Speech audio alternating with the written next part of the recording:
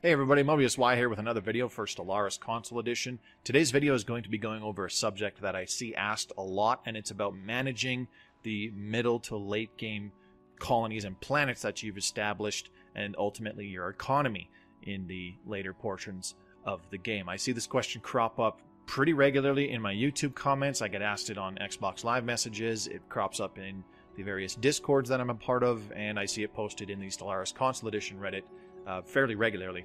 So I'm hoping to address this in this video, which is going to be 100% unscripted. I'm pretty much just winging it, but I still intend to get my point across. Now, before we continue with this video, if you'd like to see more Stellaris Console Edition content, I upload at least one Stellaris Console Edition video once per week. Sometimes more if I make some pre-recorded content like this particular video. So subscribe to the channel and click the bell icon if you'd like to be notified whenever I upload new videos. Also, check out the links in the description below. You'll find one to the official Stellaris Discord. Become a part of the greater Stellaris community. Join that official Stellaris Discord, but you'll also find links to my Twitch channel, where I stream 4 times a week, and I guarantee to stream Stellaris Console Edition on Tuesdays. So come on by, ask me questions on the Tuesdays when I'm playing Stellaris Console Edition. That's a good time to interact with me, posit me with questions. I try to answer them as best as I can whilst I am there in the game. You'll also find a link to my Twitter feed. Give me a follow. I post important announcements there all the time. And last but not least, I'll link to my own personal Discord for fans of my content. It's not mandatory, but I highly recommend it. Okay, so I don't have a pre-selected save file. This is actually in my current Ironman save. I'm playing as a Machine Empire, the Model 16 Fabricators. And if you look in the bottom left, you'll notice that it is very late in the game. On the right-hand side in the outliner, you see that I have 40 planets under my control. And in the top, the total amount of pops in my empire is over 4,000. So how do I deal with this much stuff in this later portion of the game? Simply put, there's really 2 ways to do it. 1, you suck it up and do it manually with lots of pop resettlement, or 2, use your sectors and automate your sectors. I'll quickly go into automating sectors, which I pretty much never do myself because I think it doesn't do a terribly good job. If you go into the Planet and Sectors tab, which is accessible through the Cosmography selection on the left-hand side, you can choose to automate your sectors, assign them a leader, and tell them which kind of resources you want them focusing on, just by going in here and selecting that. And you want to change the leader, you can rename the sector here. But you can also change the sector's focus itself, and you can use these options here to add some additional resources to their stockpile so that they can construct the buildings and districts that the automation is deeming necessary to construct. Personally, I don't really bother with that. It does help reduce the micromanagement, so if you want to go that route, I mean, go for it, all for you. I don't bother with that myself because I'd rather micromanage everything myself, which, yeah, it's a major pain in the ass, but it's just something that has to be done at this current point in the game. So going through all my 40 planets, I don't individually go through each and every planet at once and go, what needs doing through here?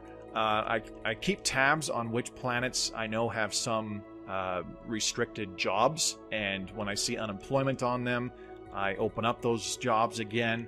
And I know which planets I have completed all development on. For example, my homeworld on main facility, I'm not going to be upgrading these research complexes, and there are no more districts I can build. So if I ever see unemployment on main facility, I know that I need to resettle some pops.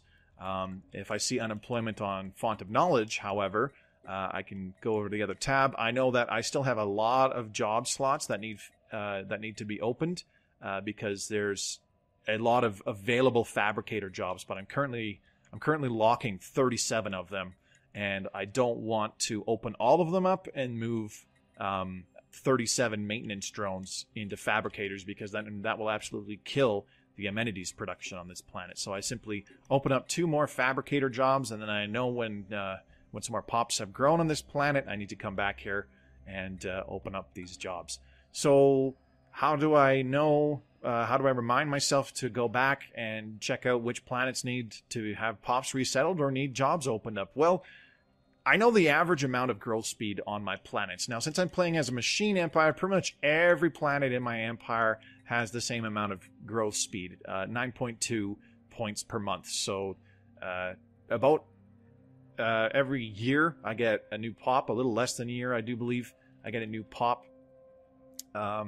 So every planet is producing pops at that rate. Obviously, it'll be a little bit different for organic pops because there's things like immigration pull and immigration push, and colonies that are overcrowded with low housing or have unemployment do reduce pop growth speed because they have more immigration push, etc., etc. But the point still stands.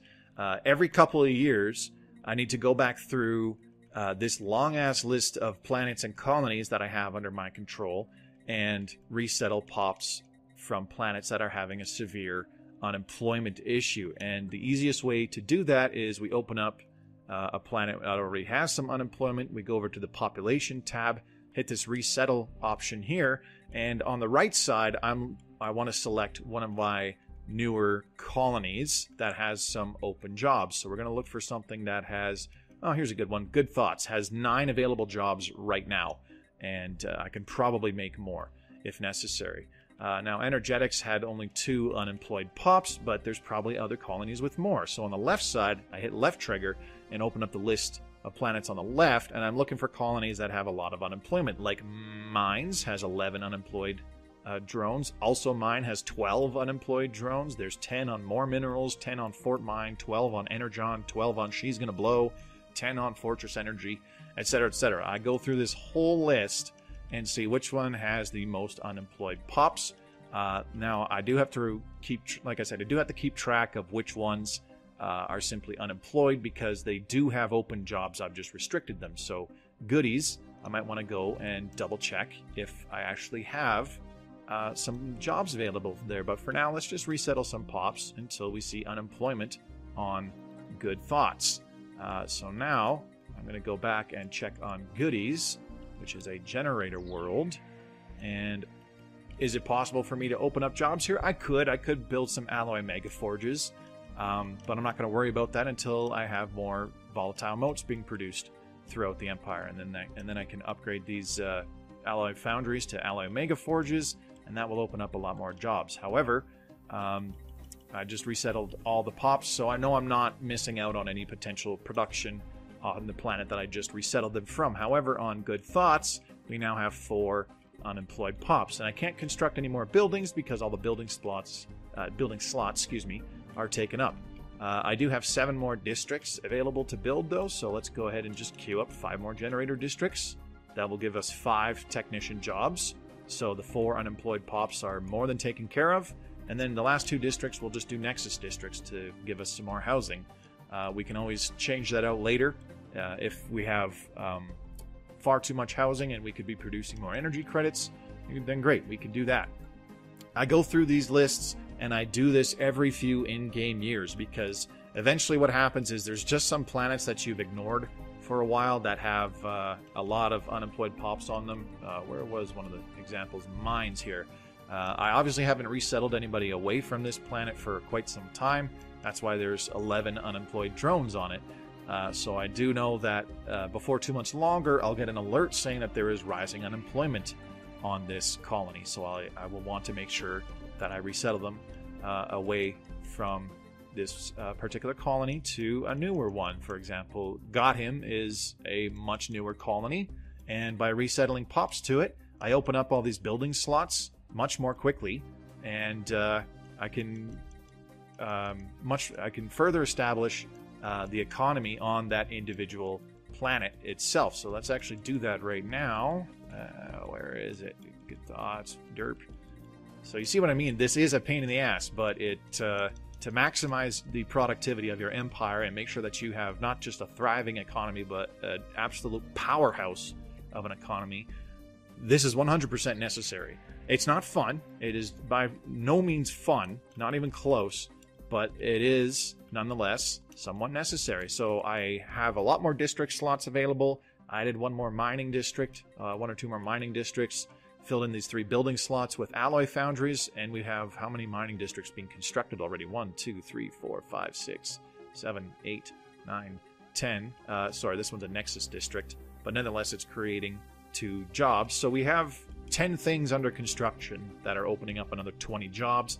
We only have 7 unemployed pops. If I wanted to have those drones working right now, I could open up the tech drone jobs and then restrict them again once those fabricator jobs open up with those alloy foundries. That way I can have enough maintenance drones producing enough amenities for the planet, etc., etc.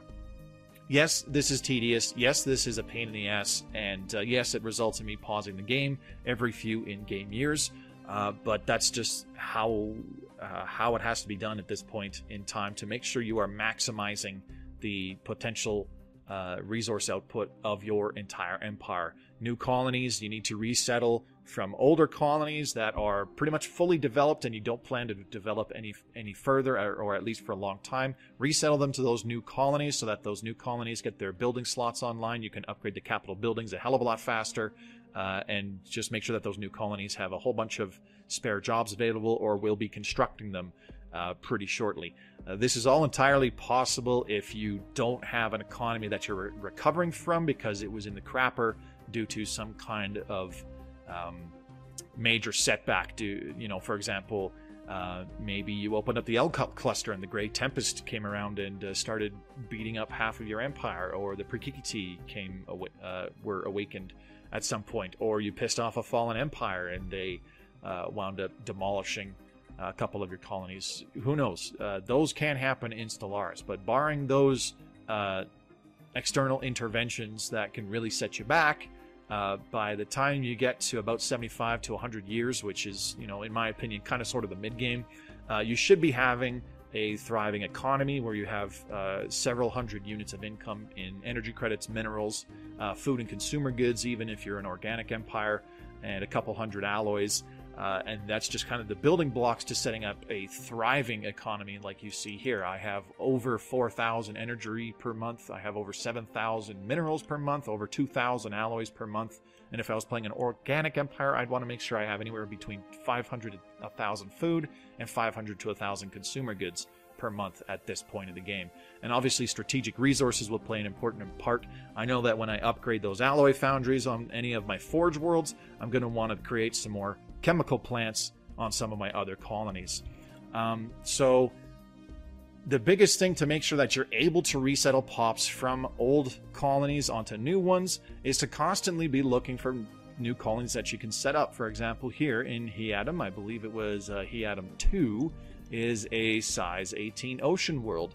If I was playing an organic empire that had a dry climate preference, I would want to consider if the habitability was acceptable enough, say 60 or 70%, even with the difference in climate preference, I'd still want to colonize this world and consider terraforming it to a much more amenable climate. Or if the climate was low, say maybe 40 or only 40 or 30%, terraform it first. That way it opens up the colony for me to colonize later on.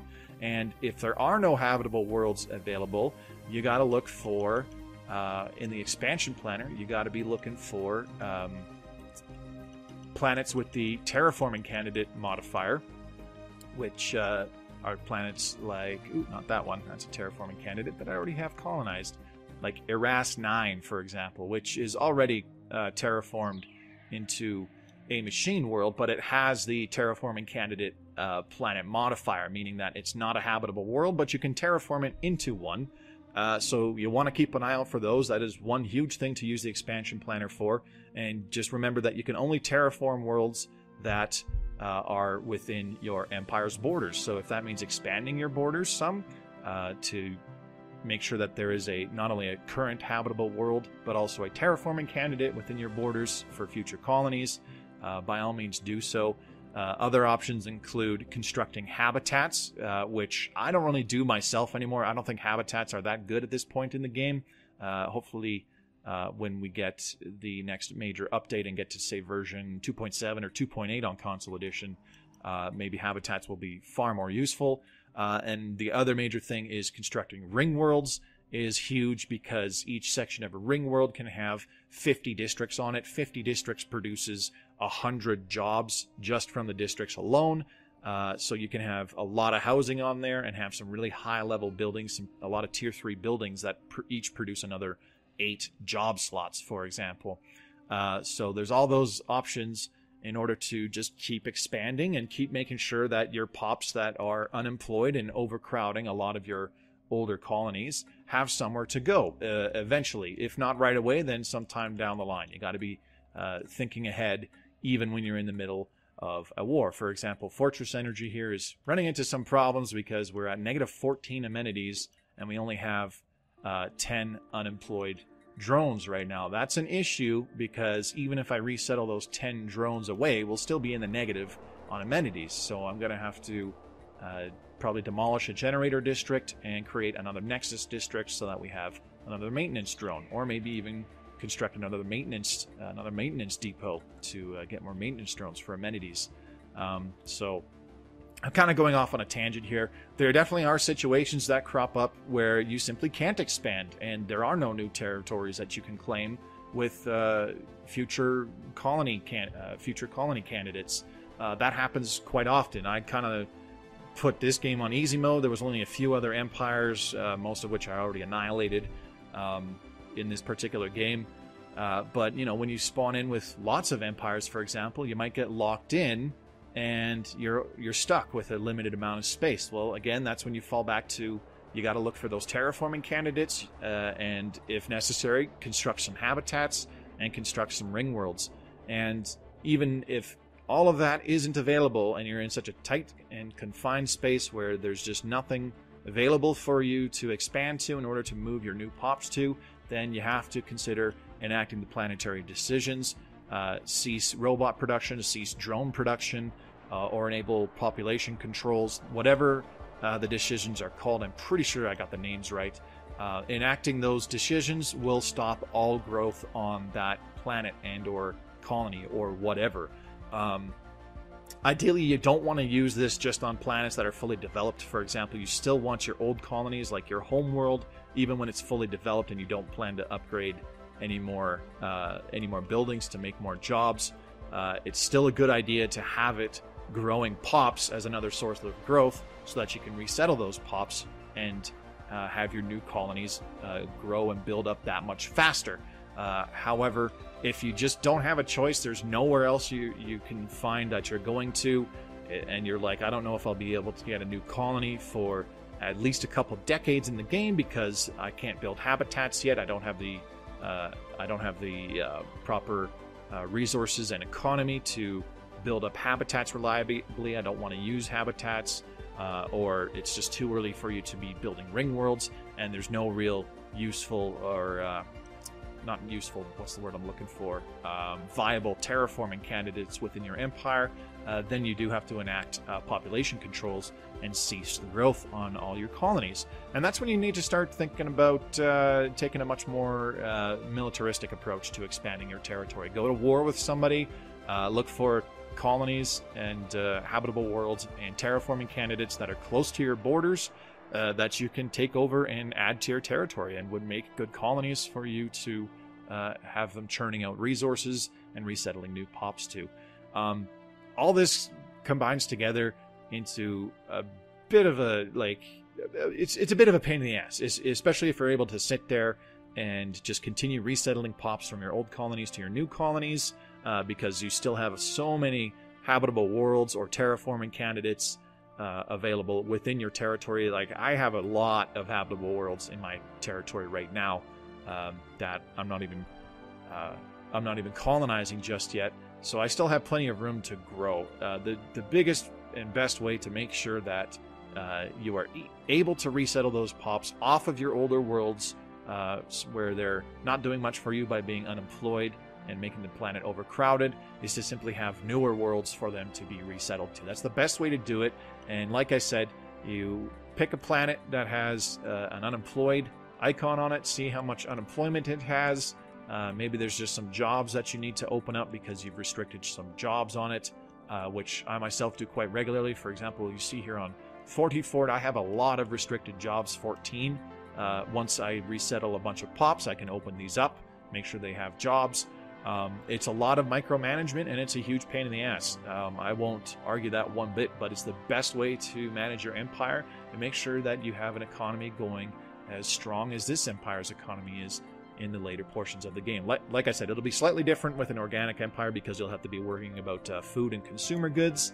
But the premise generally stays the same. Now, I do want to point out that this whole thing is subject to change sometime in the future. If you go to the Stellaris official Paradox forum, in the Stellaris area, there was the most recent dev diary. I think it was number 161. I can't remember. There was actually a post where they are working on implementing systems to reduce the amount of micromanagement, especially in the late game when you have hundreds of or thousands of pops throughout your empire and you have dozens of colonies on your habitats, your ring worlds, your planets, etc., etc.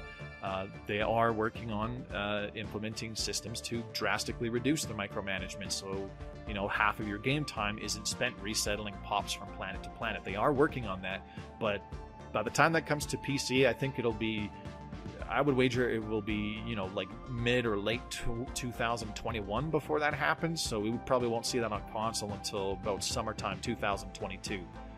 Would be my guess. So until we get a better implementation of managing pops in the console edition, this is just the way it is, and it's the way it has to be. Like I said, there's two ways to do it. One is automate your sectors, and that does alleviate some of the micromanagement, but I don't think that it's as effective to make sure that you have a massive, powerful economy than if you just do what I do, which is micromanage it, pause the game every 3, 4, 5 in-game years, depending on how many planets you have growing pops. Obviously, you'll need to do it more often if you have more planets, because that's just more sources of population growth. So every 3 to 4 to 5 in-game years, pause what you're doing, go through it, and be like, okay, so I just made these new colonies. They only have 1 building slot unlocked. How many old colonies do I have that can resettle 3, 4, 5, or 12 unemployed pops to this new colony to get it up and running and make sure that's cranking out some resources for me. That's just the way it is. I'm not a huge fan of it. I don't really think that I don't like how the late game of Stellaris kind of turns into resettlement simulator more so than anything else. But it's just the way it is, and in order to be able to do everything else that you want in the game, such as go to war with fallen empires or defeat the endgame crisis, as you can see I'm battling the contingency here and winning, you need to be doing this because to be able to be a military juggernaut in the galaxy, you need to also be an economic powerhouse, and the best way to do that is to be as efficient as possible with making sure that all of your people are working, is basically how it goes. So I think I've rambled on long enough. I hope I got my point across. Like I said, I'm not a huge fan of what the late game devolves into, but it's just the way it is, and rather than complain about it, I just suck it up and do it, because I love the game, and I want to play the game, and I want to defeat fallen empires. I want to defeat endgame crises, and in order to do that, I just got to suck it up and deal with the very tedious late game population and planet management. It's just the way the game is, and until we get something better, I'm okay with this. So that'll sum it up for this video. Thank you very much for watching. Like I said, if you want to see more, subscribe to the channel, click the bell icon so you're notified whenever I upload a new video. I upload at least one Stellaris Console Edition video per week, typically on Tuesdays, as that is when I stream Stellaris Console Edition. So come on by, check out my Twitch link in the description below. Give me a follow there, and come on by and watch me playing when I'm live. It's a good time to ask me questions, and I'll answer them as best as I can. You'll also find a link to my Twitter feed in the description. Give me a follow. I post important announcements there all the time. And last but not least, a link to my own personal Discord for fans of my content to join. Most everybody in that Discord plays Stellaris Console Edition, so if you want, you could even set up multiplayer games, but we have community events there and viewer polls, so that's the place to be if you want to take part as a viewer of my content. And last but not least, there is a link to the official Stellaris Discord in the description below. As I said, become part of the greater Stellaris community and join the official Discord. That's it for now. This is Mobius Wise signing off. Hope to see you again real soon. Until then, take care.